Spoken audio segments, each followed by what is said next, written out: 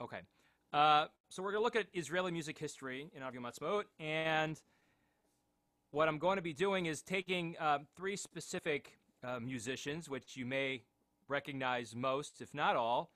Naomi Shemer, of course, on the top left of my screen. The bottom is Arik Einstein, as I'm sure you've heard. And top right, you may or may not know who that is. I'm just curious, do you know who that is? No. Okay. His name is Naftali Hertz Imber. And we're going to talk about the three of them and their specific, I guess, roles that they've had in Israeli music, which is very profound. You might be more familiar with the two of them, Naomi Shemer and Arik Einstein. Mm-hmm. Yep. But Naftali Hertz Imber actually is someone who, once I tell you who he is, you'll understand why I'm talking about him. And these are. I had a feeling. This is based on a class. Yeah, as you can see, he wrote the words for Hatikva. He was the poet. He was born in Ukraine, 1856, in 1909, and he actually was an interesting character. He was a little bit of a, as I say, kind of a shady character, kind of a, I would say like a low life type of guy, but he was certainly interesting and certainly had his personality. He was, at the age of 10, he began writing poetry. And in 1882, he moved to Palestine as the secretary to Sir Lawrence Oliphant. And he was working in Palestine for a while. Now, I always talk about here with the kids that he was a Jewish poet and a Zionist. And of course, I ask the kids, well, what's a Zionist? Of course, no one knows what it is, and they give me some very clever answers and things that are really cute when first graders, try to answer. And I always say a Zionist, said you're a Zionist and your parents are a Zionist and I'm a Zionist and my parents are a Zionist and this is a Zionist school. And I say a Zionist is someone who believes in the idea that the Jewish people should have their own Jewish homeland in the land of Israel and not anywhere else, right? So not in California, not in Australia, but in Israel, right? And that's a Zionist. Oh, that's what a Zionist is. I said, anyone ever hear that word before? Nope. So, all right, they forget it. When they leave the class, they forget it, but at least maybe some point down the line they'll hear that word and maybe it'll trigger a memory for them. So I talk about that. And I say Naftali Hertz Imber, he was a Zionist, right? He very much believed in the idea of a state of Israel. And he got a chance to travel there, but it wasn't a state of Israel. It was Palestine. It was not under the control of Israel. And he always had this dream. He had this hope, and he wrote a poem about it, right? And the poem he wrote is called Hatikva, but I'll get to that in a second. In 1887, he actually returned from Europe. He returned from Palestine and went to Europe. And then 1892 actually made his way back to the U.S. And it actually ended his life, and he died at a hospital in New York City. He died of alcoholism, actually. I think he lived part of the time. Sorry, he lived. I feel like I'm not interrupting anybody but you. No. Please go right ahead. I think he lived part of the time in Rishon LeZion, and there's a museum there that has a room, and it shows the bed that he slept in. And that's cool. I didn't know that. That's interesting. Yeah. And the whole poem was bigger than what we have now as the national anthem. Yeah. What we have, I'm going to play actually the whole poem for you. It's a shortened version. It's just, it's like the national anthem, American national anthem is Francis Scott Key wrote this long poem based on his observations that he saw eyewitness accounts of the battle before McHenry. And we only take the first paragraph of it, but it's actually a much longer poem. So Hatikva, it's the same thing. Was Hatikva, it was written as a poem, there was no music involved. Yeah, so I'm going to talk about the music actually also. So he wrote just the music. This is just the music. Oh, sorry. No, just the words. This is just the words. This is just the words. This is just the words that he wrote, which I'm going to get. And we're going to get to the music separately because that's a whole separate, it's an interesting story also with the music. But he wrote this whole long poem. And again, with the idea of understanding of this hope, this tikva that he had, that one day Israel would be its own country under its own sovereignty, being run and controlled by Jews. This is what he had envisioned, and this was his hope. And then he wrote this. He wrote this poem. This is, by the way, his obituary that was in the New York Times in 1909. and you can actually look up the actual obituary. It just says the poet of Zion suffers paralysis. Naftali Hertz Imber, beloved by his people on the east side. He was on the I forget which hospital, but it was on the east side of Manhattan. Dying in a hospital, he wrote in classic Hebrew his Hatikva, the Zionist hymn, is sung by Jews all over the world. He was buried in Queens, actually, in the same cemetery that in the Montefiore Cemetery, which is, I believe, is where the Ohel is. The Lubavitcher Rebbe is buried. But in 1953, he was moved to Har Menuchot, and that's where his final resting place is, which is Har Menuchot. So this is what. So he wrote the poem. Wait, and also, so it says what this was when he was dying, or when he died. So it's already sung by Jews as a song. So he already knew it as a song as well. He already knew it as a song. So the question is, right, so the melody, as you're going to see, was put to it a while ago. In other words, he wrote the poem, and Samuel Cohen in 1888 actually is the man who's given credit for the music. But I want to talk a little bit about the music because it's very interesting actually. And I'm gonna, I'm just gonna do it like this. I think it's easier for me to do it like this. So you can still see my screen, right? You can see the screen? Yeah. Okay, fine. Okay, good. Okay. So he wrote it. And by the way, a little piece of interesting information, which I did not know until I did some research on a little while ago when I was, preparing this for the kids. Do you have any idea when the Hatikva became the official anthem of the state of Israel? No. Yeah, I was shocked when I read this. It wasn't until November of 2004. 2004. What? Yeah, November. It's been sung for years and years and years, but officially as the Israeli anthem Hatikva, not till November 2004. That's amazing. Crazy. Yeah, it I really. bet most people don't know that. No, it blew my mind when I read that. So anyway, all right, let's talk about the music. So the music is interesting. And as you're going to see, also similar with Naomi Shemer, when I get to her, it wasn't necessarily hers, and this wasn't necessarily Samuel Cohen's. Let me explain. La Mantovana is a 16th century song composed by the Italian tenor Giuseppe Sensei. I want to play this for you right now, and then you'll see where I'm going with this. All right, so this song, this melody written in the 16th century by an Italian composer. Take a listen.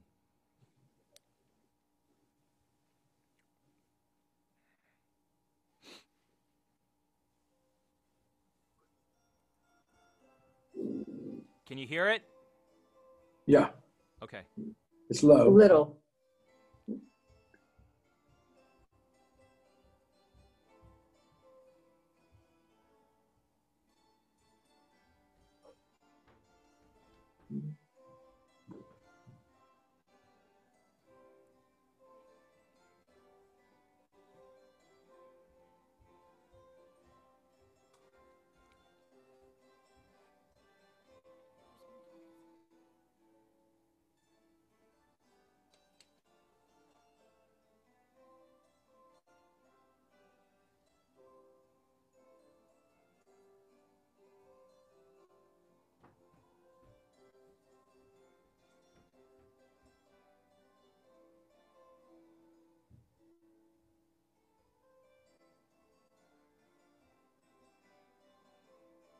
So this might sound familiar to you. Yeah, it's similar. It's very similar.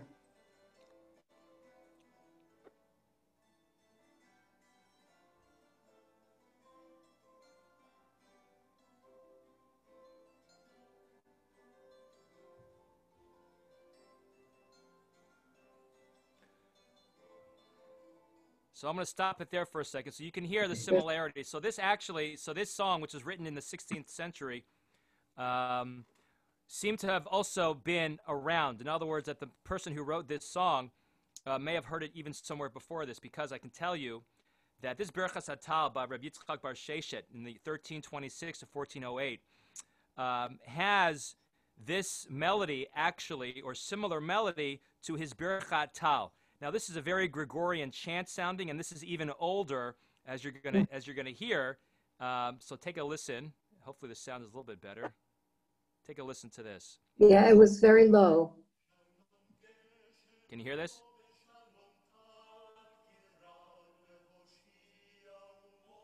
Actually, I'm going to try. Hang on. Let me do a setting shift. This might make it a little bit better. Give me 1 second here. Sure.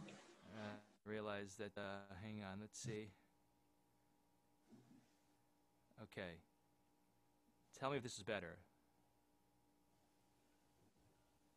Is that a little bit better? No, don't hear it at all. You don't hear it at all? Okay, no. So forget that. All right, sorry. All right, let me go back then. Sorry. You know, I love technology. All right. All right. Can you hear that? Hear it. Yeah. It's not. Okay, it's fine. not. All right, so Fine. It's not loud. All right. It's I'm loud. sorry. But 1 second, can I make it louder? 1 second. You might, yeah. If you can make your speakers louder, that might work. Yeah, let's see if we can. All right. It's All right, I'm as gonna try loud it as again. it gets. All right, I'm gonna move Yeah, back. try it a bit. again. All right, here we go.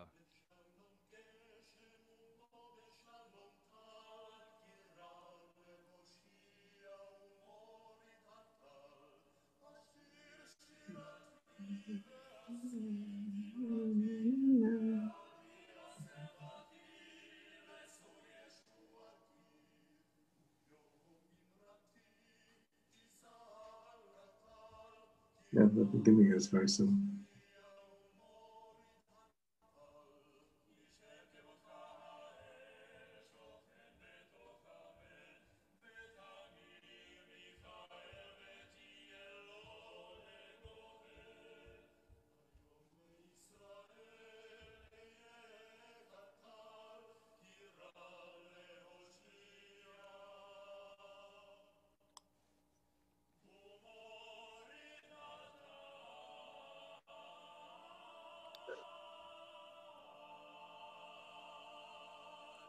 So this chant very similar, obviously. So this chant is even older than what I played for you just now, before. So the melody, it's an old melody. So where it actually came, yeah, go ahead.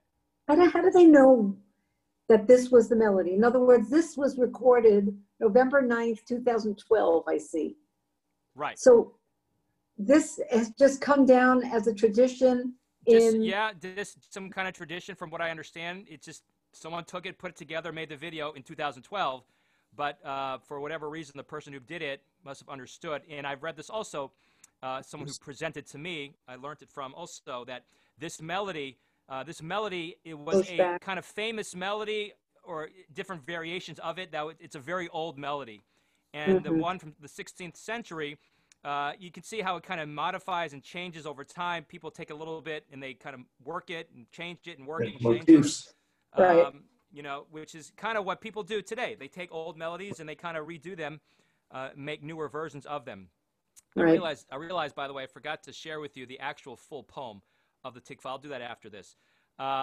So that is this. But what's interesting is, so I want to go back to here because now Samuel Cohen is the person who gets the credit for the melody? For the melody of Hatikva. And what's interesting is that he did not come up with it on his own, obviously. He put it to music in 1888, and he recalled many years later that he had hummed Hatikva based on the melody from the song he had heard in Romania. So he basically remembered a children's song as a kid that he took it from. So I want to play that for you right now. Wait, where did he live, Samuel Cohen? Same area, around the same area in Romania. He was in Romania. You know that part, yeah. All right, so this is it. This is the poem. This is the melody that he remembers as a kid. This is the children's song that he used to sing when he was a kid.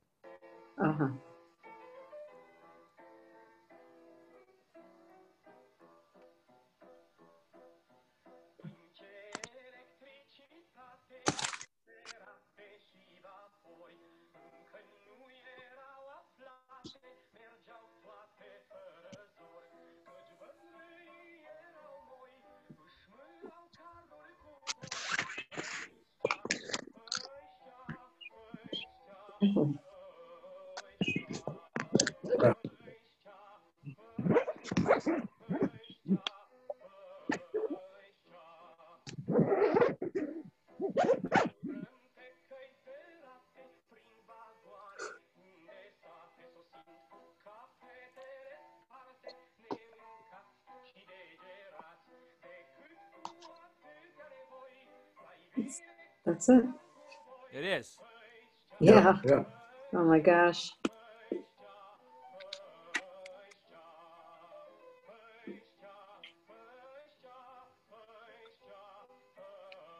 Now, when I play this for the kids, they start cracking up because they're laughing at the language. They don't understand the language. They think it's funny and they're cracking up. But, you know, so the point is, obviously, is this is a children's song that has been adapted from melodies that came, as I showed you, from many years before. Samuel Cohn, when he was putting the music to Hertz Imber's poem, he consciously or unconsciously remembered this melody, and he put the music to it. And as you know, this has become the Hatikva that we know. Cool. It's like, sorry. Go ahead. Go. No, like Twinkle Twinkle to Mozart's, right. You know, Die Kleine, whatever. Right. Exactly right. Exactly right. The two other, you know, Twinkle Twinkle, ABC, and now one of my personal pet peeves as a musician is when musicians are not original in their own music. In other words, you know, they come up with songs that become hits, but they're actually melodies that come from other places that no one recognizes or understands or realizes, and therefore doesn't put two and two together. If you know the song Hashem Melech, Hashem Melech, Hashem, he completely stole that. He completely stole that. It is I'm blanking on his name. Spanish singer. It's his song, and if you listen to the Spanish singer's version of that song, it's completely identical, practically. So, like one of my own personal different words. Oh no, of course, no, different words. Of course, the melody is talking about the music. So one of my personal pet peeves when people do that, it shows no originality. In other words, you know, real people who can really, Yishai Ribo, I believe, as far as I know, it's all original. That's music. That's original, whether you like it or not. But he's coming up with his own melodies. You know, that's what I like. Hang on. Well, it should at least be acknowledged that it's another person. Yeah, absolutely. So when it's not acknowledged, and by the way, what's his name? Who did Hashem Melech? He was sued for it. By the way, he was sued for it. Again, I don't know what happened as a result, but. Mark Anthony. Mark Anthony is the singer. Mark Anthony, if you heard of him or not, is the Spanish singer whose song he stole. Whatever. It happens all over the place. Like many musicians do it. Sometimes you get caught. Sometimes you don't. But anyway, so when I teach the kids about Hatikva, and I always do it in first grade because this is, again, part of my curriculum, and we always sing Hatikva in school. And I explained to them, I said, so these are the words. This is the melody. This is where it came from. Now, how do we sing Hatikva? How are we supposed to sing it? Are we moving around, jumping around? Are we talking? Are we being silly? Of course not. And I explained to them, you know, first of all, what's an anthem? We talk about what an anthem is, and it's a song that represents the country, right? Talks about what the country is all about, and it deserves a certain kavod, a certain respect when you sing an anthem, whether you're in Canada, wherever you are, and you hear it, you stand at attention, your hands are by your side, in front or behind you, right? You're not goofing around, right? So I try to explain that as well to the kids. So that kind of is, in a nutshell, I guess, Hatikva and Naftali Hertz Imber, who was an interesting character. It was his poem that are the words. Samuel Cohn, I don't want to say stole the music, but I guess maybe he did steal the music for the Hatikva as we know it today. And, well, he gave it an extra life. Yeah, I guess so. Good way of saying it. Gave it an extra life. No, all right. Let me ask you something. Yeah. David, you know about the life of Imber? I mean, you said he was sort of a low life. I'm just wondering his you know, where was the inspiration from? For his writing? He was a good writer. He was a prolific writer. Again, he began at a very early age writing poetry. But just beautiful words, and it's heartfelt. It sort of gives expression to what we feel, and he must have felt that. Where did he get that yearning? That's a great question. I don't know. I can't answer that. I don't know, but you're right. He did have that feeling inside of him enough to write this poem, this poem that went on to really describe his own personal feelings about how he felt towards Israel and Jewish people and there being a land of Israel. So that's a great question, Maury. I don't know. I don't know where that came from. I can certainly try to figure that out and do some more research if I can. But I actually never thought of that. But that is a good question. All right, so we are going to move on now to Naomi Shemer, who, as you know, is one of the most famous, if not the most famous, Israeli songwriter, singer.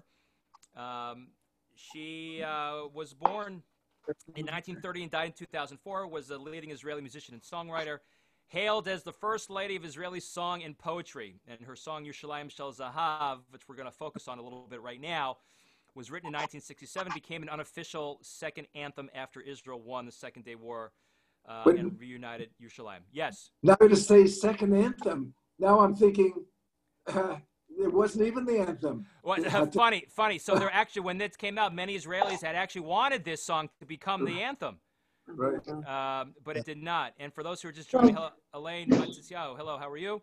I was saying that we just learned about Hatikva, and that what many people don't know is that Hatikva only officially became the Israeli national anthem in November of 2004.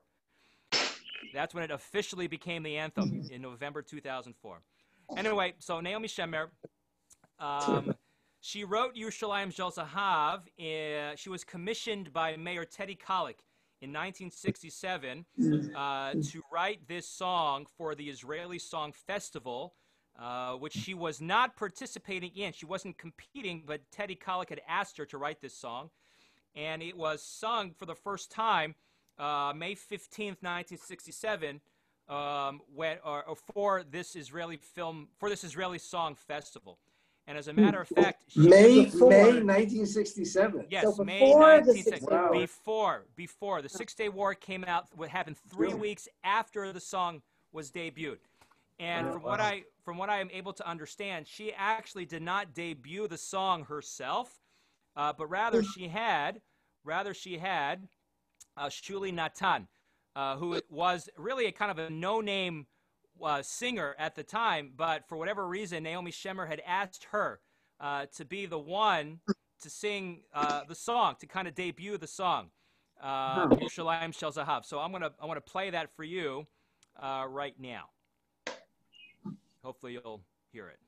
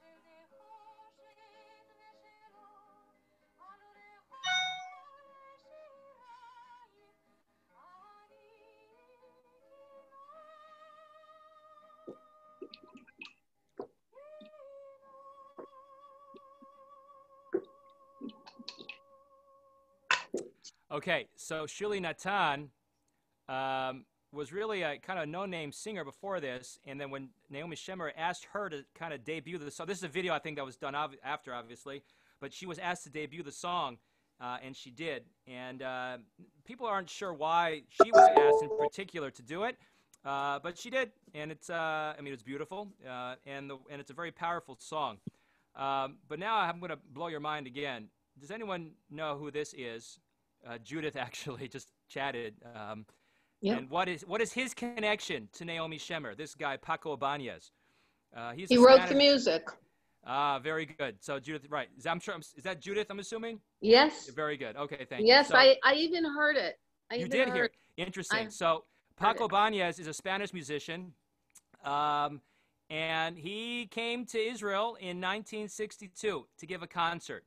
And he played a melody that I want to play for you right now, and you'll tell me if you recognize any of it. Again, this is 1962.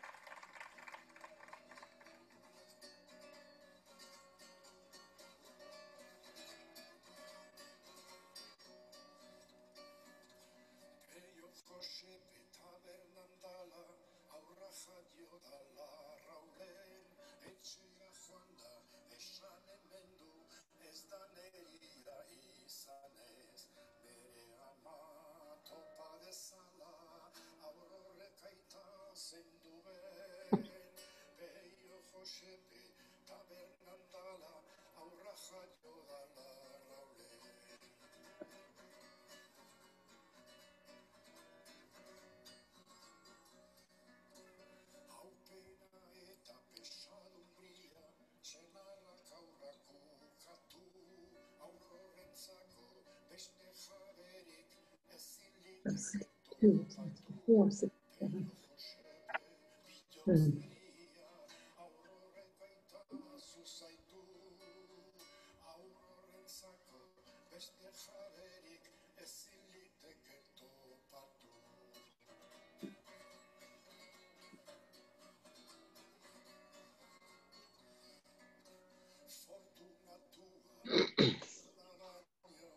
So hopefully you can hear the melody Yerushalayim Shel Zahav in this.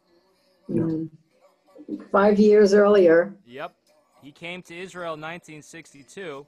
Naomi Shemer was at that concert, and she only admitted on her deathbed to a close friend of hers, basically trying to do teshuvah for it. Everyone had accused her of doing it. She always denied it. She denied it.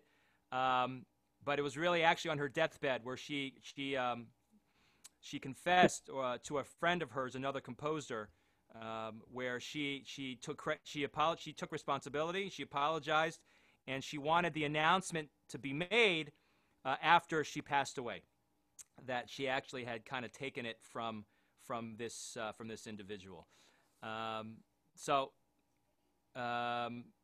Again, does that take away from who she was? No, she was still. She wrote some other very famous. Al Kol Ela, of course, is one of her other famous ones, as well as many other. But she certainly goes down as probably the most famous, perhaps even influential singer-songwriter in Israeli history. And when I teach the kids about her, I kind of talk a little bit about who she was. I actually have not spoken to them about Paco. That is only for me actually a recent discovery that I thought was interesting when I was doing some research again for this.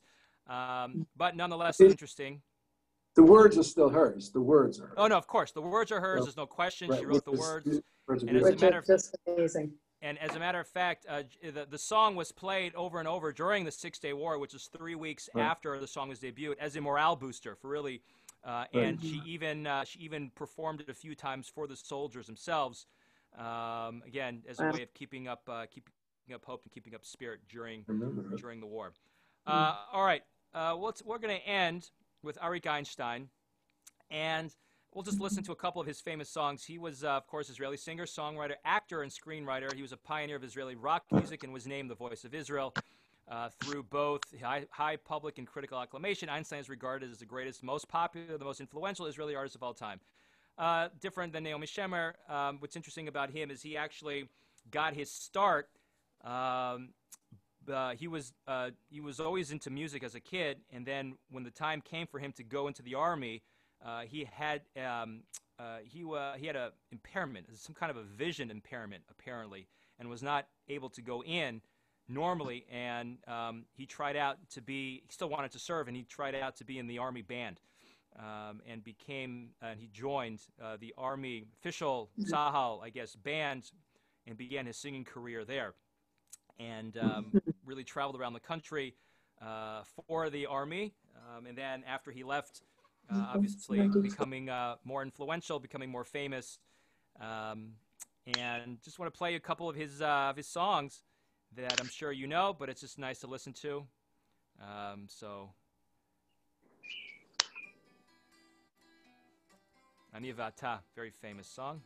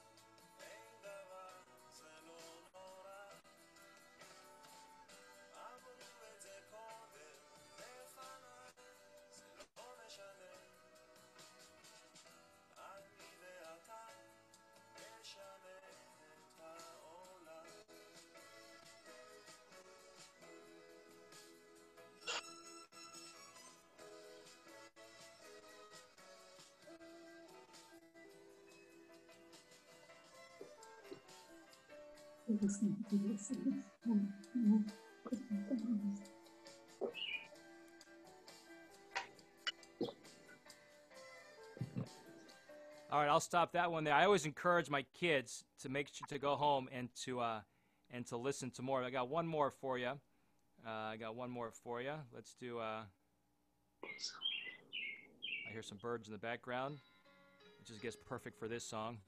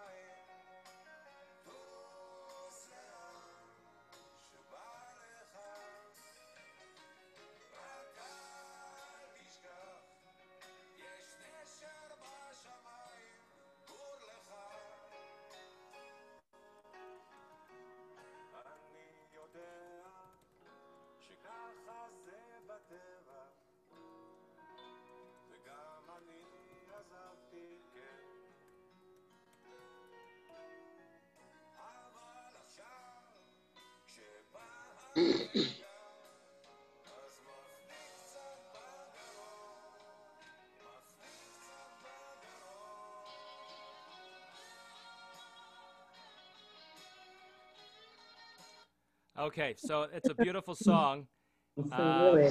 Really beautiful song. And again, I always encourage everyone to always go and look up and listen to more.